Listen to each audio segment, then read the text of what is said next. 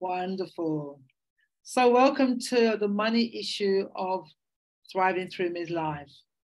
The research has found that our confidence in our own financial situation is linked directly to the number of obligations we have at certain points in our life. The maximum number of obligations typically occur in midlife. This is the period when things like home loans, mortgages, weddings, children, education, aging parents, healthcare all compete for our time and money.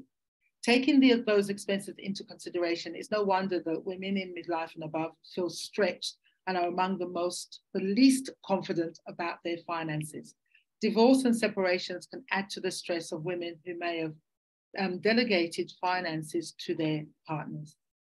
There is ample evidence that financial stress contributes in a large part to midlife crisis. So our speakers are beautiful Jane Monica Jones, Amanda Thompson, and Tanga Yose. I hope I got that right, Tanga. So we're going to share our speaker's bio in the chat. Okay, and I'm going to just jump straight in. We're going to start with Jane, and we're going to go to Tanga and then Amanda. Okay, so can you share your journey into working with money with us as an intro? Sure, thanks. Thanks for having me, Faith, and thank you and welcome everybody this morning. Look, the truth is my journey into money was being really terrible with money originally.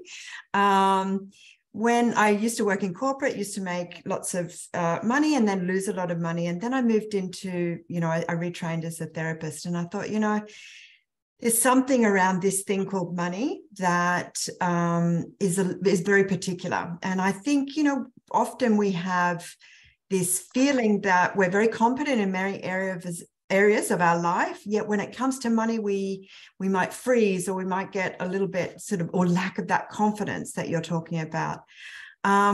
So yeah, I really focused my practice of working with people around that issues of money. And it just takes us to that place of vulnerability, of fear, of lack of empowerment. And I think it needs a lot more nourishment in a way than the narrative that we often see, which is, you just need a lot of more money, So that's often a very kind of psychologically unsafe expression, I think. And there's certainly lots of not much psychological safety around money. So that's, part of my passion is to just bring it as a safe conversation and a bit more empowered conversation around money. Yeah. Thank you. And what I loved what you said, reminding us that, the solution is not just about getting more money. And that's one thing, that's a hard thing to learn. But that's something that I've learned, because if you don't know how to manage it, it actually doesn't matter how much you have. So so thank you for that. Yeah. So Tanya, we'll go to you. Thank you so much. The themes are very similar here, Jane. So my journey started actually in the banking industry. And so I was one of the top lenders. And in those dark days, I put a lot of people into debt and sold a lot of products on the side, and moved into mortgage brokering because I was performing really well in that area. But what I hadn't learned was what I was to learn for the next 20 years of my life after I was diagnosed with breast cancer, which was quite aggressive. I was 39, that was back in 2005.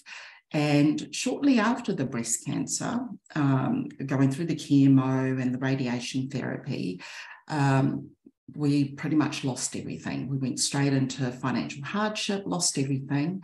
And really the last 20 years have been about rebuilding and learning this thing about money that is not taught in much of our financial literacy education, which we know is very patriarchal.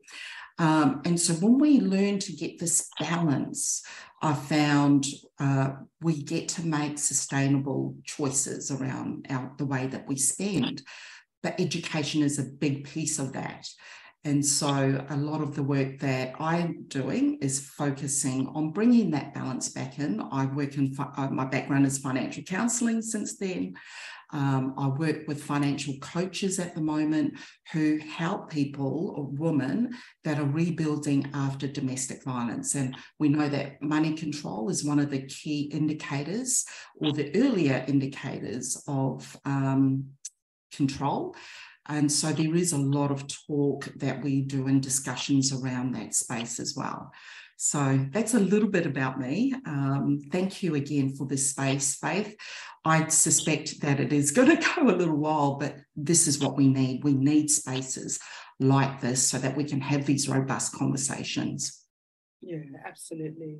Thank you for your contribution. So let's go to you, Amanda. Morning. My story is a little bit interesting, and so I'm going to go straight to why I started my business in money, because we could be here forever of how I ended up in money.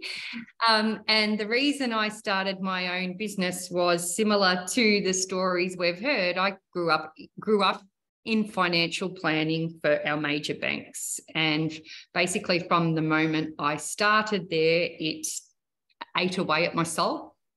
And I decided that I was going to rebel against a male-orientated and directed system, and hence Endurance Financial and a different way of educating women in particular arose. So, and here I am today. Fantastic, thank you. And I love the emphasis on women. I know that most of us will work with other people, you know, we're meant to, but I think that there is something unique about the way women navigate money. So I appreciate that emphasis. So we'll go to question 2. So what are the common money mistakes made by women in general and women in particular? Sorry, women in midlife in particular. Okay, let's start with you, Jane. There's something that you said right before we started the call, which is around the way that women are with money is we could say generally that, you know, we may not have as much agency. And I think that's the thing that I think that we're kind of socialized, or certain generations are, that women weren't the money maker, the had the agency inside of the family structure. Now, because of that, what gets lacking for a lot of women is confidence. And what I like to call, or my training sort of talks about, is that sort of healthy level of aggression. Yeah, I'm going to take this by the short and curlies in a way. When we don't have that confidence and empowerment, that kind of, yep, I'm ready to take it on, it makes it very difficult to kind of have deep agency in that. So the fact that we have not been conditioned or socialized in having great financial authority or great confidence really makes us wobble when it comes to those decisions. So for me, money is not money. Money is all the soft skills. It is the empowerment, the confidence, the capacity to manage risk, the capacity to manage stress. When we work on, and I think you said too, you know, so much growth can happen around it, is that when we work on all those qualities, it impinges so much of our life. And so that being confident, having money sorted, is having all those things that usually for men or boys is very much taught and socialized, which we don't get as women, unfortunately. It's probably getting a whole lot better in different generations. But certainly in the generation I was brought up in was just that, yeah, you'll be at home, you'll just do the smaller pieces and let the men do the real work. Now that has a lot to do with, it just impacts our self-esteem. It impacts our self-confidence. And so that unfortunately we are of a generation, particularly at the moment, where we're lacking those core socialized experiences. So building everything, doing the work around confidence and empowerment really liberates our capacity to meet our financial challenges and our financial growth in that way. Thank you. And I loved what you said about it. Really look what it looks like is confidence, but that healthy level of aggression. And I inserted assertiveness, you know, which gives us that authority. So I love that. Thank you. Okay, Tanga. My head is going to fall off. The nodding that I'm doing is like, oh my goodness, drop the mic. This is powerful, and I'm feeling so aligned in this space. Thank you so much, Jane, for that wisdom, because the focus really is around understanding that we actually have a lot of resilience when we think about it, because the study around trauma, and I think someone mentioned before, having been to trauma things during the week, there's also traumas and the the layers that they have brought, and I call it intersectionality in our relationship with money. We've got the generational, we've got relational, and we can go into this in a little bit deeper. But when we think about the systemic traumas that we have lived through, it turns up in the decisions that we have around spending. It turns up in the soothing mechanisms that we use, and we're not even aware of it. So it could be that I'm out in the middle of the shopping centre because I've just had an argument with someone, or there's been something happen on the roads, and I might turn to soothing that looks like going out and doing a little bit of shopping, you know. And so when we start to really delve into those layers and understand where these behaviours are coming from, it really allows us to build, Jane, agency and confidence, and also to reduce shame. So for me, it's working with reducing shame that leads into us not talking to each other, right? To increasing discernment, our ability to recognise what's happening in our system. And we mentioned it before, trauma is held in your body. And so when we understand that our decisions around how we use our money is often causing a lot of money leaks through our spending, we get to plug a lot of those holes as well. Yeah, really powerful. Thank you so much. I really love what jumped out for me was that link between systemic trauma and the self-soothing choices that we make. Because I see it in my practice, a lot of women will go and shop and they'll blow all their money because they're in pain, you know. So I love that link. So thank you. Over to you, Amanda. I think I'm going to play bad cop here a little bit. While I completely agree that confidence is the major issue surrounding women and money, first of all, I dislike the word mistakes, because who's to say that we make mistakes with money? It all comes down to education and the courage to get education. And everyone's talked about, as I said, confidence is huge, self-empowerment is huge. But as women, we don't put ourselves first. Generally speaking, we're mothers, we're wives, we're employees, we run businesses, we have employees.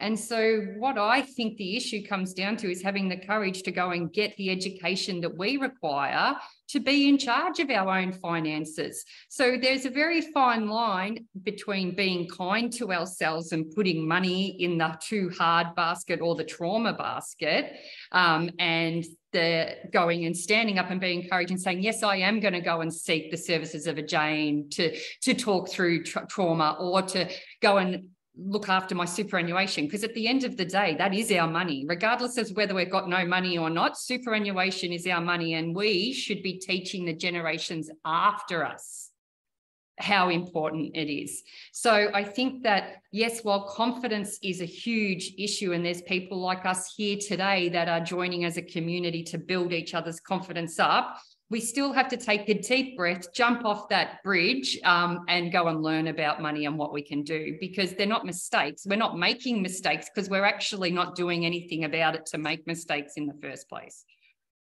Beautiful, thank you. And I love that, you know, reiterating that this space is not an echo chamber, and I love that we've got different views, and I don't think the views are that different, but I think they're coming from different places. And I love the emphasis on courage, because we do need to acknowledge the reasons why, you know, we are the way we are, but then we need to take the action. And what I hear is your emphasis, Amanda, is around taking that action, and we need courage for that piece. So I love that. Thank you very much for that. So let's go to question 3. So what was your most painful money experience?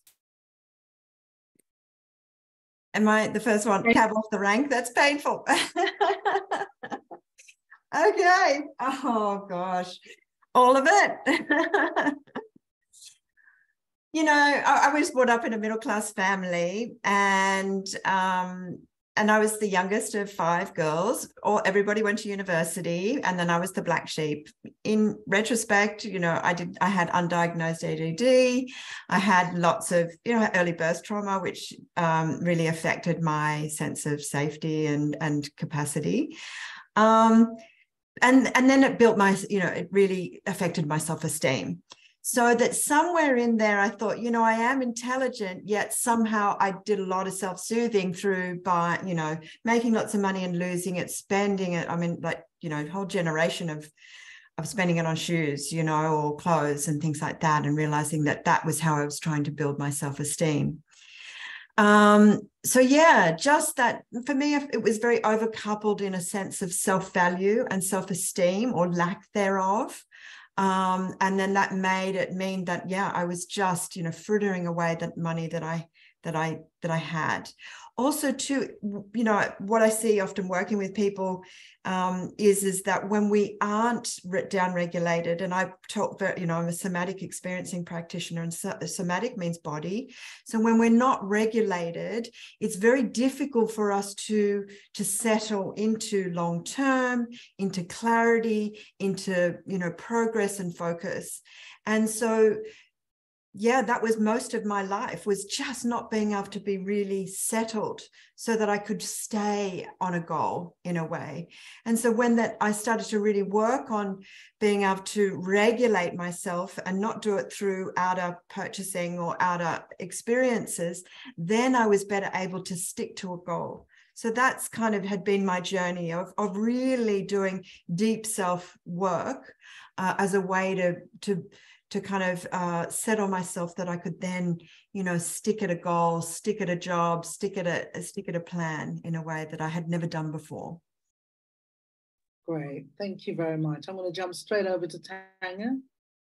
Yeah, look, and I guess my biggest shame was the breast cancer happened. I had all this theory in this front of my brain from the banking that this is how you do things, but I was never able to stick to it. And there was a lot of shame around that. How could I have gotten to a point where we lost everything despite knowing the theory? And I would also then extend that to, how come I can't stick to a diet, even though I know that chocolate and the bar of chocolate is not good for me? How come I won't stick to that? And a lot of it comes down to my dysregulated system. So when I learned that actually I was in a trauma response. Why? Because I was constantly trying to fix things and run, and I was scared that things were going to happen. I was scared about security. I was scared about judgment. There was fear. Even fear of public speaking throws me out of whack. So when I learned that there is actually a part of our brain that flips out when we're in a trauma response, it doesn't matter what you're going to teach me, because I'm going to go into this fear, freeze, I'm going to stop, I'm going to either fight it, I'm either going to try and please people. Those are all parts of trauma triggers that happen. And so when we learn, as Jane, I agree with Jane, that's the work that I've been doing, is to really focus on where is that trauma sitting, what's actually happening, because my body doesn't know that actually was in the past. I'm still triggered. So I'm still only thinking short term. That's what human beings do. When we trauma, we go into this fight, flight, or freeze. And so when we don't know how to plan beyond the now, it's important to resettle our system so that our thinking brain does come back and get engaged, so that we can make these critical decisions that are long-lasting. Beautiful. Thank you. We'll go straight to Amanda. Other than the STD that I got, being sexually transmitted debt, when I left my husband, I am going to go on from my previous answer to the question. My biggest money trauma is being an empath, and what I do is really feeling what my clients come to me with, and all the experiences I've had as a financial planner, and the pain and emotion that I see so many women go through in so many different experiences, whether it's the loss of a husband, illness, like both Jane and Targa have mentioned.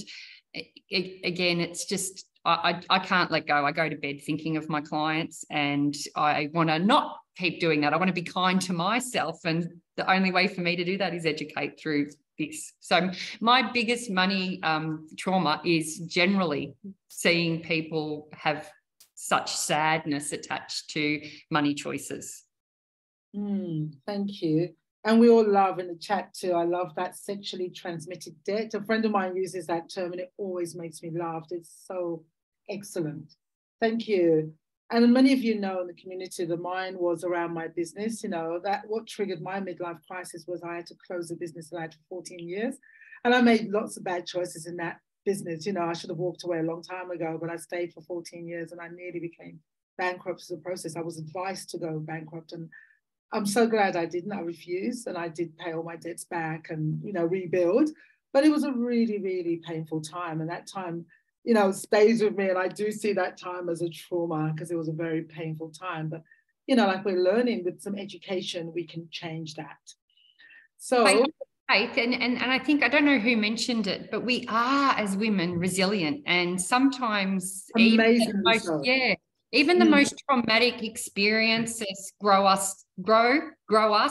businesses to be the people we are today. So again, I have this issue with trauma or mistakes, those words. You're getting a theme from me is what we can only get stronger. And you know what? They're thrown at women because we are the stronger. We are the stronger gender, and we can handle it with a group of women like we have here today, and being in a safe, confident space, we can overcome anything together. 100%. I love it. Okay, so that leads us to our question 4, which is, how can we as women in midlife prepare for an abundant third chapter? Over to you, Jane. Yeah, and I agree totally with Amanda. You know, the thing is that my definition of financial well-being is financial literacy, which is what Amanda's talking about, which is the knowledge and education that we need to understand financial products and financial instruments. Then we need to have what I was studying and Tanya's talking about as well, is that financial capability. I feel capable to implement the knowledge. That is financial well-being. So you've got to have the knowledge, you've got to feel capable and empowered, and then that means that you're going to achieve it. So what we're speaking today is the components of that. So we need to get the knowledge.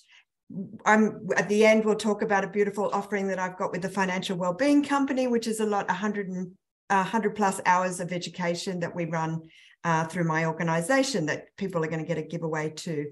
But it's about getting that knowledge to really understand what you may not have experienced earlier. If, let's say, in a partnership that was the realm of your partner that was taking on that, you need to have a level of agency around taking hold of the financial knowledge that you don't have, as well as what's the barriers that stop you from that. Is that your trauma? Is that your lack of confidence? If we look at that formula of financial literacy plus financial capability that equals financial well-being, then you can look at yourself, well, where am I on that scale? What's missing in those? So yes, it needs both. It absolutely needs the education, but it also needs that self-agency as well. So I think that's, a good formula for us to really prop ourselves up and support ourselves. Yeah, beautiful. So that a recipe for financial well-being, I hear, is that financial literacy, which is the education component, and then the financial capacity, which is an action component, which is what I hear Amanda's talking about a lot more. So thank you. Brilliant. Okay, over to you, Tanga. Love it. So yes, and like building off that, in terms of, because for many of us, we're part of these statistics, right? We made these statistics that we see now that are a little bit troublesome. So where do you start though? What's the line in the sand moment? Where do you start? And that's why I love this question. And when we start to reimagine what our life would be if I was totally aligned with all of my values, I call it your North Star. If we reimagine and remember what we're wanting to achieve, Stephen Covey calls it in his book, starting with the end in mind, then we get to do with this little phase called an inventory, and we get to do that with less shame. We get to understand, oh, okay, well, maybe I'm not actually where I actually think I should be or want to be. And to take that harmonizing approach where we get to make different decisions, that is all going to be in alignment with that North Star. And all of us have it differently. But what we get to do is say, hold on, whose shame am I coming to this with? Is it my parents? Is it my teachers? Is it the banks? Is it societies? What am I actually really doing? And when we start to touch base with what our true agency is, we get to make those decisions to realign with it as well. And there's an amazing term called PTSG, post-traumatic stress growth, where we get to, there's a really good book that the CFO of Facebook wrote, Option B, that I would recommend anyone read. So it's not denying that these hardships have occurred, is recognizing the resilience that we built off the back of that. So I get to, Steve Jobs calls it joining the dots, looking back. We get to look back and go, actually, that was pivotal for me to learn something about myself that I didn't already know. Yeah, beautiful. So acknowledge the blocks and the garbage that stops us from being financially confident. And I love the PTSG, post-traumatic growth syndrome. That's beautiful. Stress growth, yep. Stress growth, fantastic. Okay, over to you, Amanda. We really are a powerhouse of three financial women, aren't we? It's just feeding off each other. It's amazing. It's so enjoyable. I come from it with the lens of that women's intuition is a well-known concept and we are fantastic at it, except when it comes to ourselves. So again, I'm all about looking in and figuring ourselves out. And I say to my clients, if you feel something's wrong, chances are it is. And again, it comes down to having the courage. So as women midlife, getting ready to be abundant and manifest it, first of all, we've got to believe it to achieve it, is setting your own goals. And those are not the goals that you hear any of us say today or that you read anywhere. They're your own personal goals and they do align to the values that we've spoken about. So you've got to stop, first of all, just stop in a moment and figure out who you are and who you want to be and where you want to go. Most of our personal goals, no matter what they are, will have some type of money attached to it. You know, for me, I use the example, for me, I do triathlons and I want to get on the world stage of triathlon. That doesn't come for free. And, you know, as much as it's a personal goal and you can attribute it to being fit or healthy, unfortunately, to travel anywhere, and Sandy, you know, this travel to Hawaii costs a lot of money. So I need to attach that financial need to that personal goal. That's just an example. Other people I hear go, I just want to go on date night with my husband once a fortnight. But, you know, it's still going to cost to go on that date night or to get a babysitter or things like that. So I think that as women, we need to, one, follow our intuition, and two, figure out what our personal goals are, but they don't always have to start with the dollar figure in front of them, because I can guarantee somewhere down the line it will have a dollar figure attached to it. And then we are very good at following and achieving what we want to achieve. We've just got to understand the steps. Beautiful. So I loved what you started with, which was that, you know, women's intuition is our superpower. And we're really good at being intuitive for everyone else, but not necessarily for ourselves. So that going within, love that, very powerful. Thank you. So I've put a message in the chat that we will have time for questions. So if you start thinking about the questions, Sarah, I can see your hand up. I'm going to wait until we finish this next question and then we'll come back to you. And I can see you've got your hand up too, Sandy. Okay, so we'll come back to the both of you after we finish this last question, which is my favorite. Okay, which is, what is one thing women, the women here today and the women that are going to be listening to this, what should we be doing? I use the word should, but what could we be doing today to improve our financial situation? Over to you, Jane. Yeah, I think, and I think we've spoken a bit about resilience. What the way I kind of frame it is around, there is something that's always working. We can often get very fixated that I don't know how to do it, I don't have the right information, and I don't know how to go about it. But in actual fact, as humans, right up until I think we, fall off the perch, we always have something that's working. And often when, if we look at this sort of strengths-based model in that way, is that say, okay, we're really great at the way that we turn up at work and the work that and we're really competent, or we're really competent in our study, or whatever it is. You know what? That just needs a little pivot that we can actually then lay that over into our financial situation. So we often think, oh, it's so far away for me to be able to achieve. Haven't got what it takes. But in actual fact, it's just a little smidge across in a way.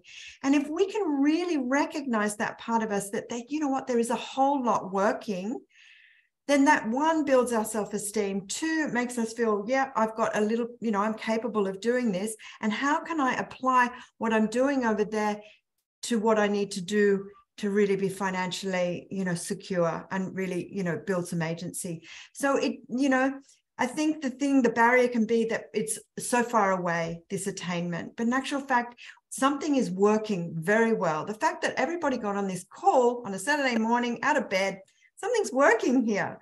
So it's just to go, you know what? Yeah. And there's a lovely word called coherence. Something's always working in our lives. So that's my suggestion.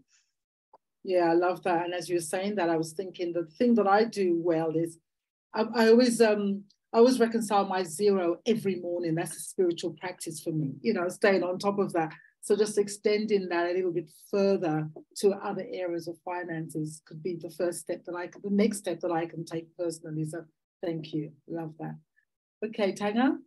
Love it. Yeah, this is powerful. I'm going to watch the replay a few times. So I'll actually add to that rather than the first thing, because we've talked about it before, the need to really go in. The next thing that I always would like to look at, and I do this myself, is how do I resource myself? What is it that I need right now? And that could be love. That could be something that you haven't really stopped to even think about. Resourceful also could be in terms of, money doesn't have to be the resource. It could be time, it could be space. Like think about what is it that my body needs right now so that I can ground. Do I need to walk in the grass somewhere? Do I need to get out to the ocean? Get into this expansiveness of what we are so privileged to be on, something called Earth. And it could be nourishment. What sort of nourishment do I need? Being in communities like this is an amazing start. And I would suggest you're doing the work already, because you're turning up, as Jane said, you're turning up to this stuff. You're investing in knowledge. You're investing in growth. Continue that and keep that resourcefulness happening. And when you feel down, when you're in those dark days, what is it that you normally do? Is it meditation? Is it quiet time? I've actually resigned from a job and given 4 weeks notice, and my daughter said to me, you need to go off and have a week off. And I said, that'll be great. I can take my laptop and I'll plan for the business. She said, no, Mum. No, I said off. So my mind and the definition of off was relaxing with the laptop in front of me, right? Who can relate to that? So yes, resourcefulness. Thank you. And I love your suggestion around grounding and nourishing, because what I know is that when I ground and nourish, then I can access my intuition that Amanda talked about, Beautiful. Thank you. And that gives me the guidance of what I need to do next. So thank you. So Amanda? Firstly, how good is reconciling in zero? Like the achievement of getting that and celebrating it. So that's one thing, if that's your thing, Faith, one of the biggest things we can do as women is actually celebrate our achievements, and reconciling zero and that feeling is awesome. So kudos to you. Tanga, you mentioned too, what is it that you need? And one of those questions was, do you need time or space? And I think this is a really important part. So often, and as women, we do it because we're not putting ourselves first. I come back to that, not putting myself first, is I don't have time. I don't have time to look at this. I don't have time to think or educate myself about my finances. What we're actually saying is that's not a priority for me right now. And so what I think is the biggest thing as women we can do is make ourselves the priority. And a part of that priority is looking at our whole situation.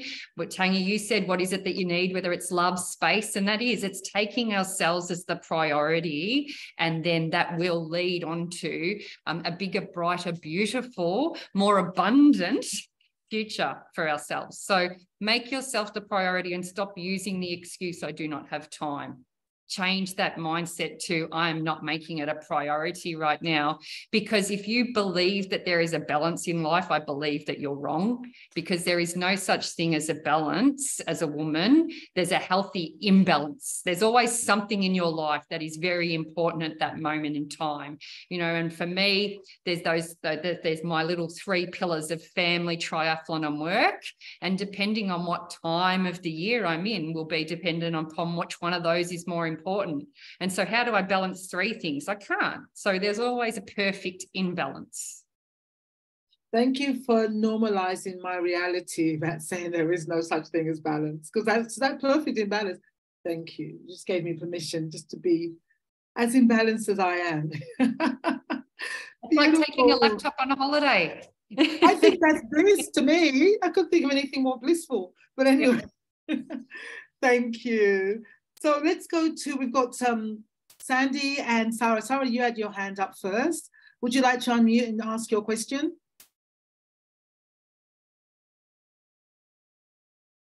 So you're still on mute. Unmute. Okay. Can you hear me now? Yeah. I just, I don't know if it's a question, but it's sort of,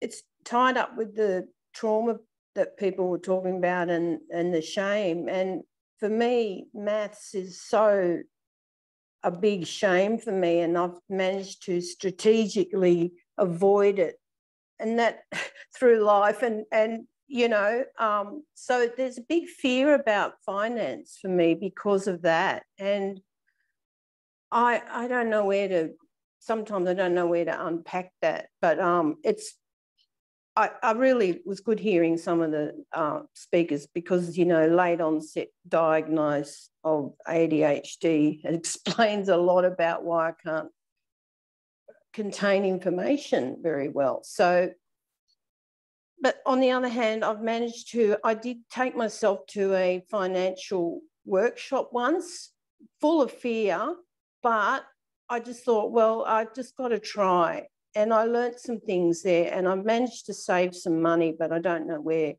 how to keep going to maybe strengthen that. That's all. Yeah. Okay, just would any of our speakers want to comment on that? I know there wasn't a direct question, but yeah. Congratulations on overcoming a fear of numbers to start with. So celebrate that you've gone and stood up and said, I want to learn something that has been scary to me. And in this forum right here is a safe space. So you just need to find the right people or person to talk to and keep talking. And numbers is like anything, it takes practice. So you will get there. Just find the right people to talk to is my advice. Right. Cool. Thank you. Jane, did you want to add something? You go for it. Yeah, look, thanks, Sarah, for bringing this up. This is a really common piece for a lot of people, which is around learning trauma. Yeah. Something when we started out in learning was very stressful for that little kid. And that piece is still kind of operating, still kind of taking the show. And I'm the same. Mathematics, I was terrible at school around maths, and I still am. Anytime my husband wants to say, oh, work that out, I'm just here. I hear a carnival in my head. It's like this. So it's very normal. That's just to kind of to normalize it for you. And then that gives you a sense to go, okay, so I just need a little bit more time. I need to feel, as Amanda's saying, need to feel a little bit more safe. I need to work with the right places. So it's just a management that you need to just, you need a little bit more support in the emotional safety or whatever that is. And it's to do with the early learning piece. So yeah, great that you can see it, because often we can't see it and we go, oh, I just want to avoid it. So yeah. I do have one more thing on that, and because Jane, I have a really, really good friend who is late diagnosed autistic and really cannot actually compute or retain numbers at all. And she has, I'm not taking the accreditation for this or the credit for this. She gets her financial planner and her accountant, and they tape their meetings so she can actually continually replay what has been discussed in those meetings. She takes it home, and then her husband, who is a numbers man, they'll talk through it together. So something I've learned in the past few years, and I do say to some of my clients, especially if it's on Zoom, would you like to take this, similar to this recording today, is about just asking, do you mind if we take this so you can go back and replay it? Someone's just written in the notes as well, they've put off a fear of their numbers or doing their tax. Again, people should be open to having conversations with you. If not, they're not the right service provider, because everyone should be wanting you to understand your numbers, because they're not anyone else's but your numbers. So always ask, can you take these conversations so that you can replay it? Yeah, great advice. I do that with most of them like that, because I get confused. So that's great. I'm going to move on to the next person, and Tang, I want to get you to maybe prepare to answer, because I know you haven't added there. So let's go to Sandy, had your hands up next, and I can see Pia and Kirsty. So my intention is to come to everyone, but we'll see if we can go through them as efficiently as possible. So Sandy, over to you. Yeah, well, before my question, Amanda is so right. If you are working with an accountant or a financial advisor that talks down to you or makes you feel even the smallest sliver of less than for a lack of comprehension, kick them out the door and find someone new that cheers for you, because the whole purpose of having any of those people in our life is that they are cheering for us and celebrating us and elevating us on our own power and knowledge. And I also have to say before my question, Sarah, I could really relate to what you were saying.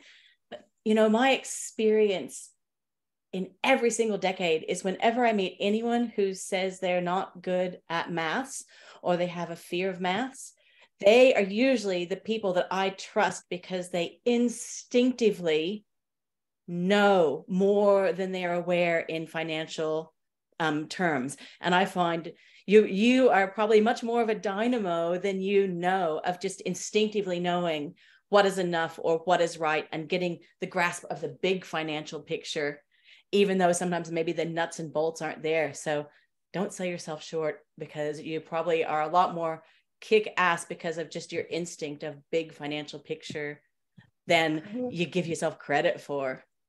Nice. But the question I wanted to ask was, Faith, when you were on the SBS Insight on that aging doco, there was another woman in the audience who talked about absolutely losing everything and then finding a way to survive with what she had. And I just wanted to sort of pitch to all of you in this financial arena, if we have someone here in the audience today that is feeling like they're at that point of desperation, of knowing that they maybe don't have as much as we envisaged, what's your message of hope and resilience for starting from where we are now?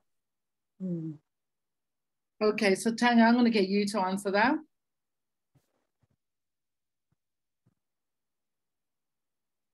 Thank you for that amazing question, Sandy. I'm going to put on my financial counselling hat because we are facing people that are looking to wealth and wealth creation, but are very unstable in their current basic needs. And so it goes back to the fundamentals of financial literacy that I didn't learn in the bank.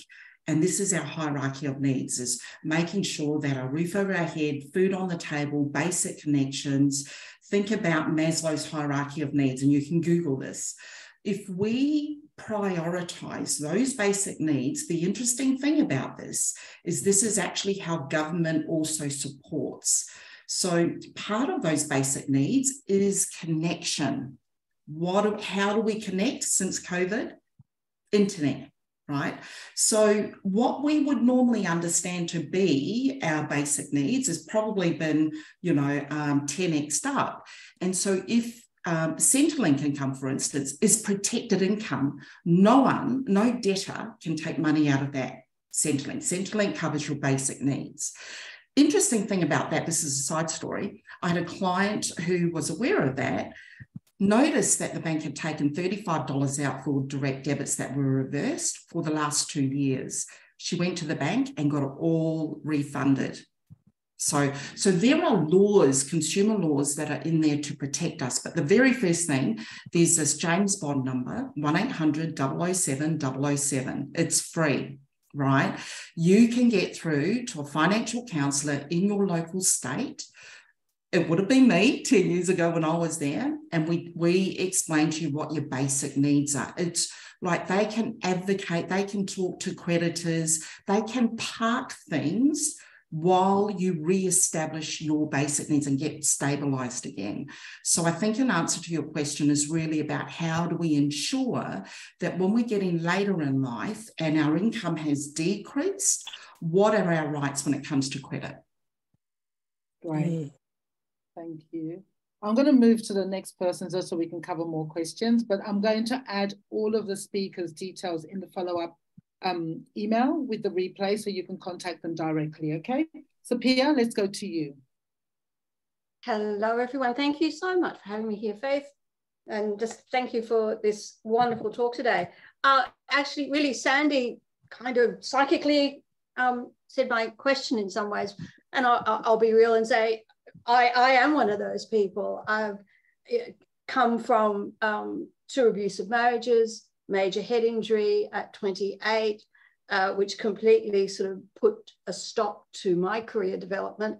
And I find myself now at 50, though not in debt, thankfully, well, except for HEX debt, but, aside from, we'll ignore that for the moment, park that. But aside from that, not in debt at least. But yeah, finding myself going, well, okay, I've managed to show that I can make a little go a long way, but looking at now going, well, other women in my age group, in my cohort in business, are coming into their businesses with corporate backgrounds and with money and other supports. And I'm looking at that going, well,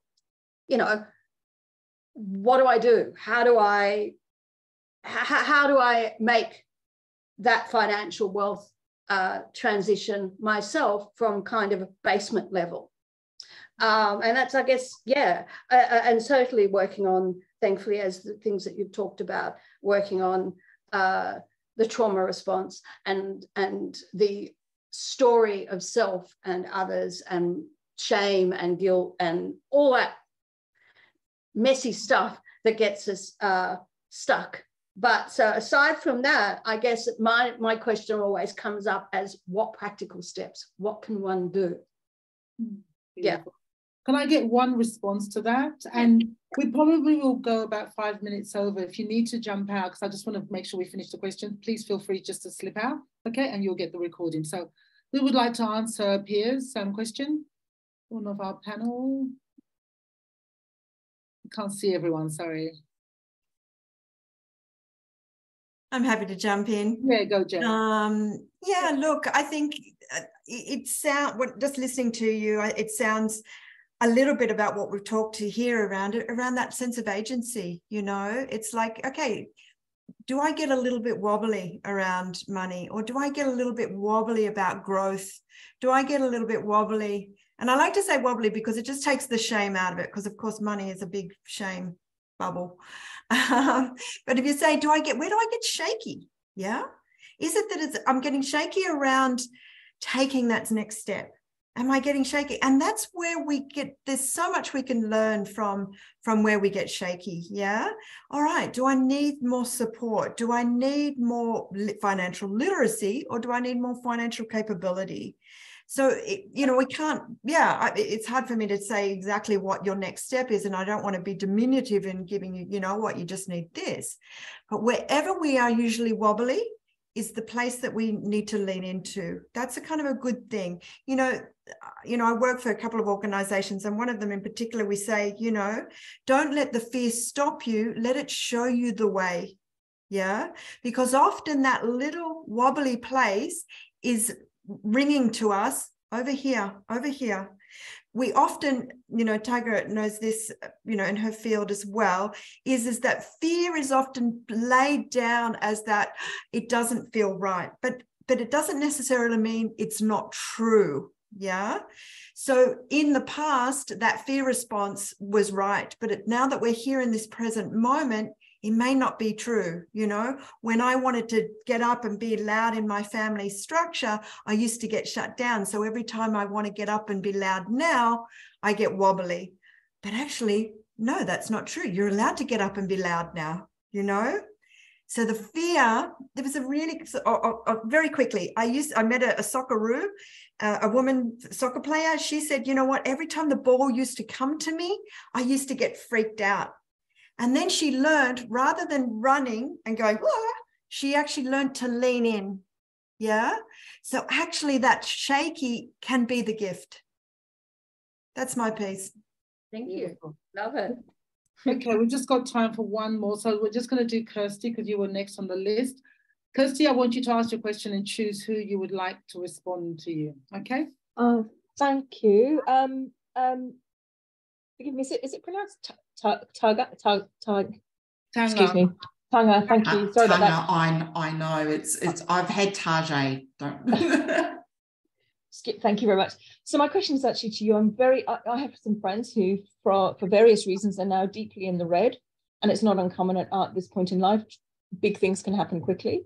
And what was your starting point? How did you make your way out? And in particular, I guess without living a life where you feel like, so where you still had some joy in your life, the day-to-day pleasures that you actually need psychologically to stay strong on this path out. How did you do that? How did you structure it? Because my friends often will say, where do I start? And I don't know. I don't know what to say to that. Oh, what a great question, Kirsty, because really at the time I had no idea. I had to find out the hard way. But I guess this is why I do, and we do what we do now, is to try and bring this stuff that we've learned to people and to offer them opportunities. Fear is another thing I've started to learn. Fear is actually an invitation to grow to the next level, because our system's doing what it's meant to do. It's doing the fight, flight, or freeze. But what we know is that fear also kicks in when we're going to level up. And so I always lean into that now. So I think when I'm reflecting back, there was a moment in time when a coach said to me, Tanga, the messier things are on the outside, the deeper you need to go on the inside. Does that make sense? So my reality was created by a lot of my trauma, the triggers, the soothing, the food soothing, the drinking, the alcohol soothing, all of those parts of me that I shamed myself on. But then when I actually did the work, realized actually I was in a trauma response for most of my life. And that's when fear becomes problematic. Does that make sense? So I think an answer to your question is the very first thing that they can do is to reach out. Most of us will have introduction options available that allow people to come in and just get a feel for what is there. And I will tell you now, and I can promise you from the three of us, I don't even have to look at their work. I can hear it from their language and what they're sharing. There will be an element that you'll be able to take away, or your friends can take away for free to get them started. So that resourcefulness also includes, okay, what's out there? That's what I started with, was all the free. I just went in and I consumed what I could take and I learned. But there comes a point in time when you go, okay, I'm going around in circles, time to level up.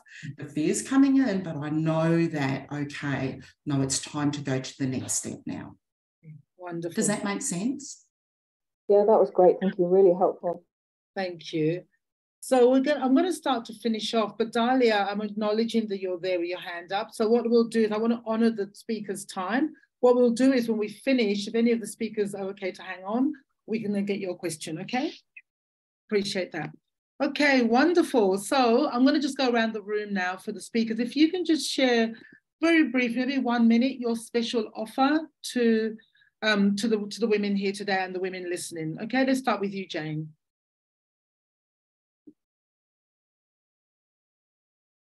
Jane, you're still on mute. Am I off mute? Yes. So I have an organization called the Financial Wellbeing Company. I have put in the chat a link to our on-demand content. So that's 100 hours of financial literacy and financial capability content. Yeah, and I'm giving a... Oh, so you're mute again. Okay. So we got to giving a, that's the bit we got to. Giving 150, so it's normally $150 per annum for the subscription, but I'm giving you 75% off if you put in the coupon Silver Sirens. So that's an annual subscription to our 100+ content on financial wellbeing. So there's the link in the thing, plus Faith will send out the link and I'll send you the coupon. Yeah, wonderful. So Jane, if you can send that to me again, then I've got it there to go off on Monday. Wonderful. Okay, let's go to you, Tanga. Lovely. Thank you, Jane. So I have an app I've been designing and working with. It's called Your Money Bestie. And it's off the idea that a lot of women said to me when I would say, after listening to these stories, how do you take care of yourself? And they would often say, which I related to, was I would go behind closed doors. I would do the ugly cry so that my kids don't see it. I'd suck it up and then go back out. And that for me was the biggest thing, because I thought I did that. I relate to that. So that Your Money Bestie is an app that I'm going into a beta role. It's $8 a month. And the 2 workshops that are free in there within that is how to clean up. It's a manifest action 5-day challenge. How do you clean up your finances, get rid of the spending leaks? The second one is defining your North Star. And we talked about it before, the visioning phase. How do you define whether you're even on track? So Your Money Bestie. Wonderful. Thank you. Okay, Amanda. I'm centered on one-on-one work. So the best offer I can give everyone is a 3 for 2 offer. So I've put a link there that basically gives 3 mentoring sessions for the price of 2. So it's it's a saving in that way. But I'm always accessible to ring and have a chat to you if you just want to touch base. Yeah, beautiful. I appreciate that. So we're going to include all of the panelists' detail in the follow-up email. I'm going to send that out to you on Monday. Okay, so if you've got any questions directly, and all the special offers. So I really appreciate all of your wisdom. I've got so many notes, and I'm going to myself watch it again, because I know that I would be a little bit distracted watching all this. So thank you so much for everything today. So we are just about to finish off. Okay, so Charlotte, can I just get you to turn off the recording?